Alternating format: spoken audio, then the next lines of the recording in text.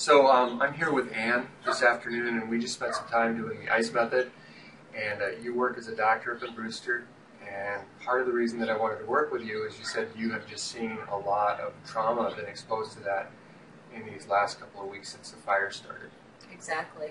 Yeah, a lot of loss, confusion, anger, just a lot of the emotions you see when there's a natural disaster like this. Yeah, and so a lot of what I wanted to do was just share with you what I'm doing, but we ended up using it for things that you had your own strong emotions about and have been dealing with for a while.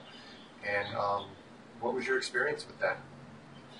Well, really what it was able to, when we first started talking, it was very emotional, and the feelings came right to the surface as tears, and I didn't want to talk about it because I was too You really upset. weren't even going to talk about it? No, because right. I don't like to be that upset. But what I really liked was you said, well, you don't have to talk about it. Let's just stop. Here's a strong emotion. What is that emotion? And then you took it from there. Right, because you already know exactly what the issue is. Mm-hmm. And we actually don't want to even do any more with that.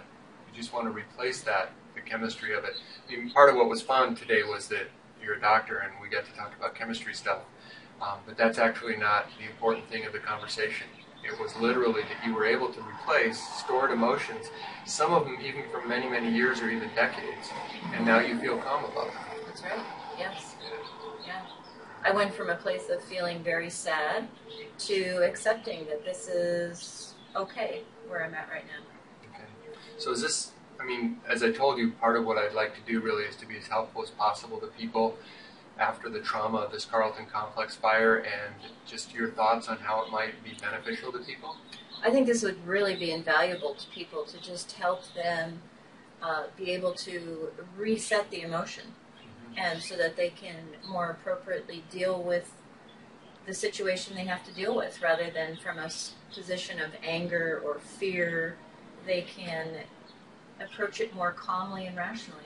All right. Well, Ann, it was a pleasure spending time with you today. Thanks for what you. you're doing Likewise. at Brewster, and thank you very much. Thank you. All right.